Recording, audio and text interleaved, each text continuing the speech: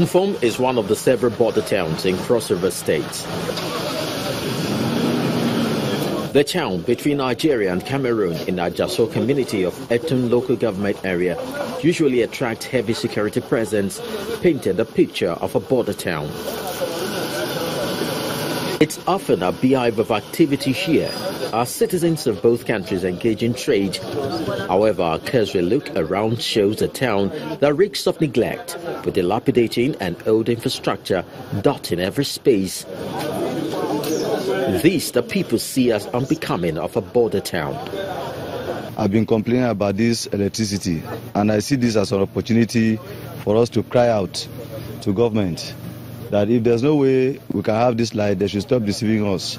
They should come and remove their wires so that we know that we'll consider burning our generators. Because the fair price now here, I heard I think it's 116 naira for a litre, which we can't be affording it every day. So we really need a NEPA government to come to our aid. We are really suffering.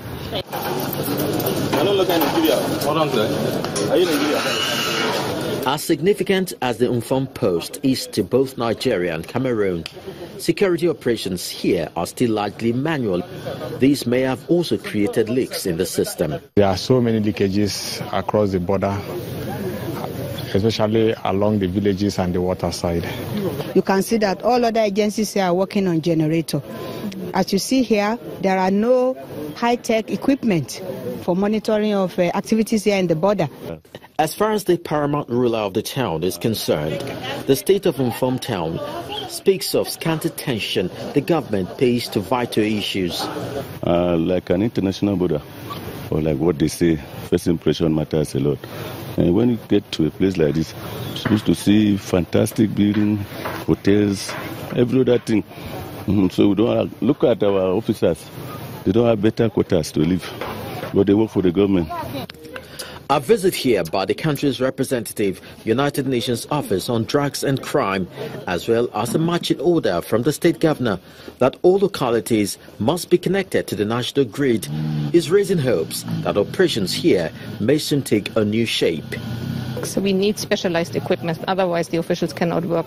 So I think this border visit will also help us to identify the gaps together with the government, and then also hopefully be able to look for more funds than to be able to support also in the future the government of Nigeria.